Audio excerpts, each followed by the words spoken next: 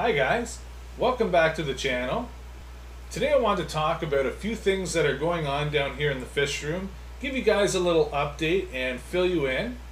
So we're going to talk about three things today, and the first thing is, I know some of you guys out there are waiting for an update, but we're going to talk about the Biohome Ultimate and our little experiment with the 90 gallon. We're also going to talk about downsizing and where my hobby is going moving forward. And I also wanted to give you guys a nice little tank tour. I have some really cool fish down here right now, so just kind of wanted to show you around briefly, show you what's kind of going on and what's new.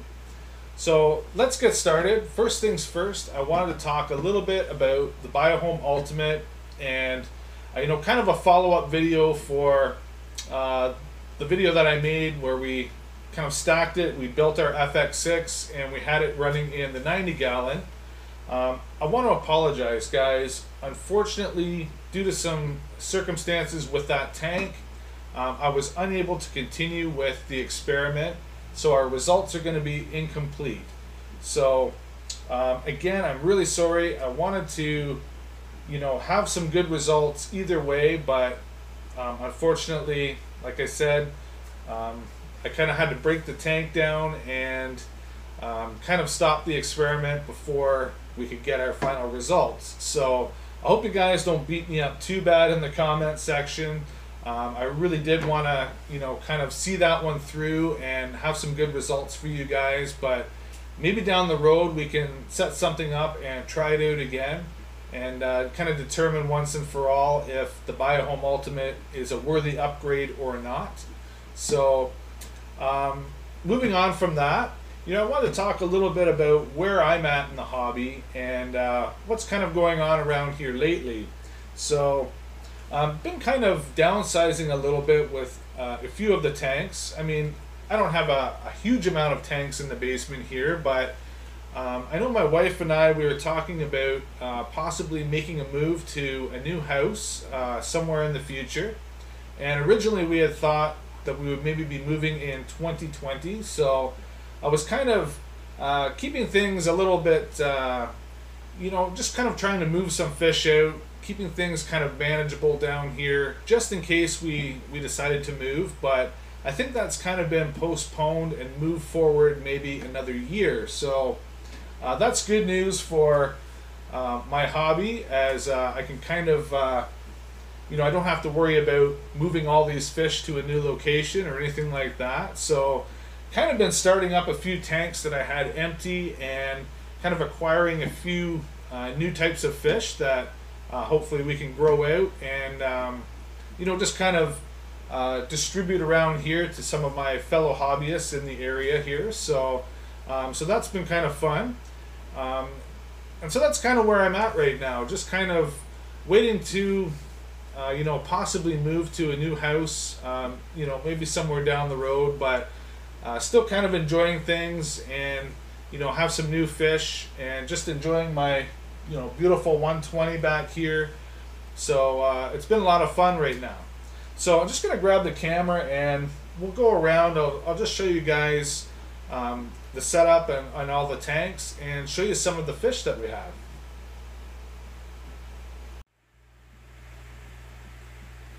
Alright guys, let's start the tour off here with my 120 gallon tank. And in this tank we have a group of Cinetilapia white top hara, a group of Pseudotropheus interruptus, and a group of Metriaclima eucicii. And all three of those groups are first generation from wild caught. We also have my beautiful group of albino redfin zebra and a small group of Pseudotropheus elegans.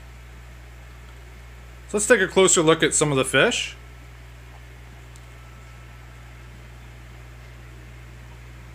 So right at the bottom here you can see one of my dominant male white top haras. Got a nice group of these guys. Had a couple spawns from them already. Then right in the middle of the screen there, the two brown fish. Those are my Metriaclima eucicii. And those guys are a little bit more timid in this tank. but they finally had a spawn, so they're doing well.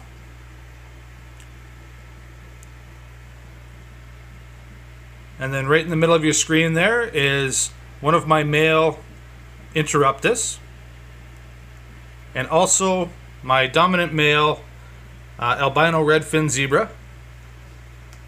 Had this guy quite a long time. Those are the oldest group of Mbuna that I have in here. And there's one of the female Interruptus, the little orange fish in the middle.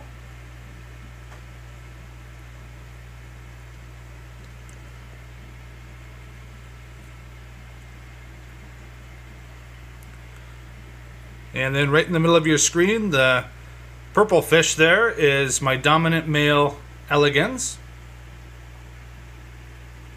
or elegant.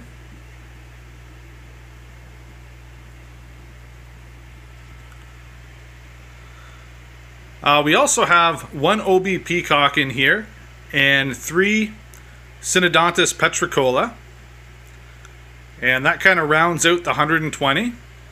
This group is doing amazing. Just loving this tank. So much action, lots of color. It's just been a fantastic tank to watch, and just really enjoying the fish. So let's move along here. And over on this side of the room, this is where my 90-gallon used to be. And just like I mentioned a little bit earlier, had some issues with the tank. I ended up breaking it down. So it was just kind of sitting empty for a little while, and decided to sell it. I did keep all the equipment for it, so the filters, heaters, all that kind of stuff, just in case we wanted to start something up in the future. I'm thinking that maybe down the road, if we do end up getting a new place, I might decide to pick up a larger tank, maybe a 6-foot tank. So that's something that you can look forward to down in the future.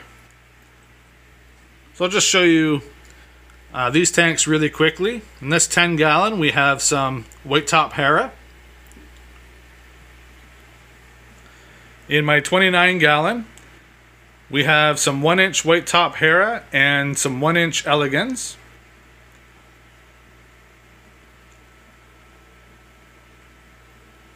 You can see some nice color from these guys. And then this tank back here, I don't believe I've ever shown on camera. I picked this tank up probably close to a year ago, and it's just been serving as another grow tank down here. And in this tank, we have some 2-inch elegans and some 2-inch electric yellow labs, or Labidochromis caerulus. So these guys are doing great. Kind of spooked them a little bit, but at least you got to see them. And then moving back over here, in my 75 gallons here, we have some new arrivals. We have a beautiful group of first generation from Wildcaught, Metrioclima, Fainzelberii, Masonii Reef. So I picked these guys up not too long ago and just kind of brought them up to, you know, sell them up in my area here. They're kind of a little bit of a harder fish to find.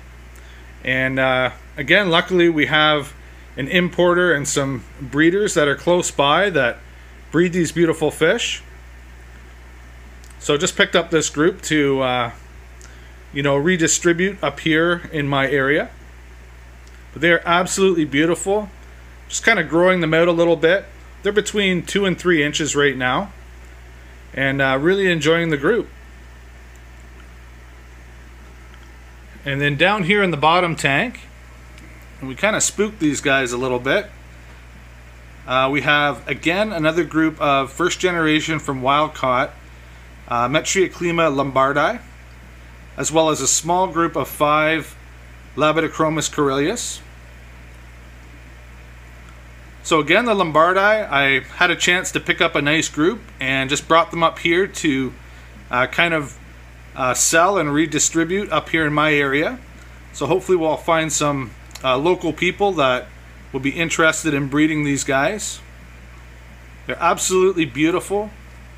We have some of the males starting to color already. These guys are, for the most part, between 2 and 2.5 inches.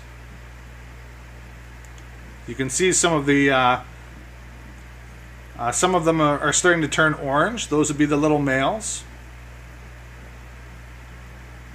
Right in the middle of the screen there's a beautiful little male.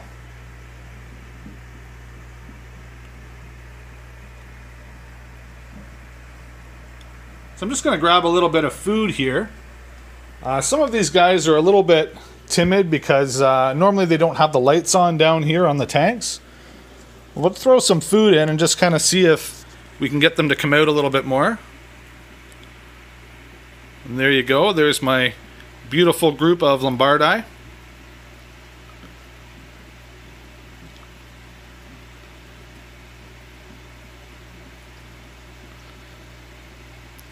And I have the food out for a particular reason.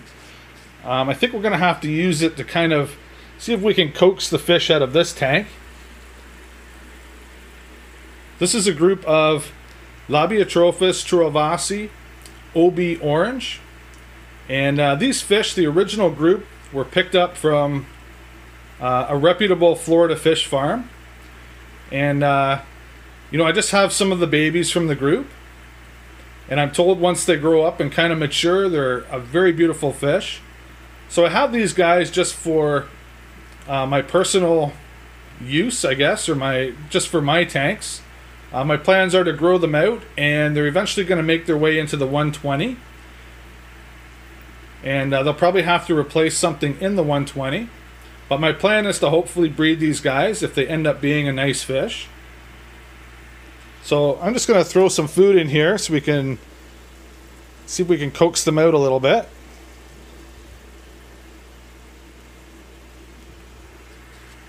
And just kind of back off a little. Sorry about the glare, guys.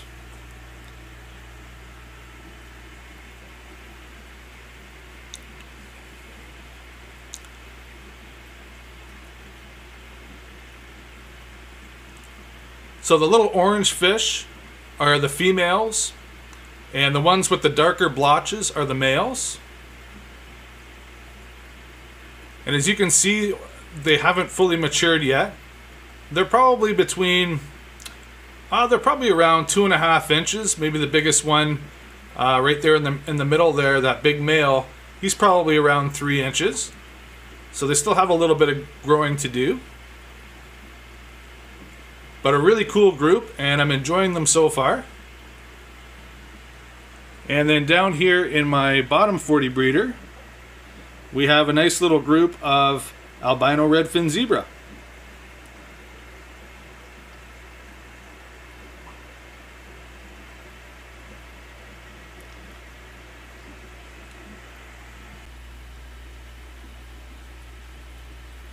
So yeah, I think we're going to wrap it up here. And I just wanted to say thank you very much for watching. And we'll see you again real soon.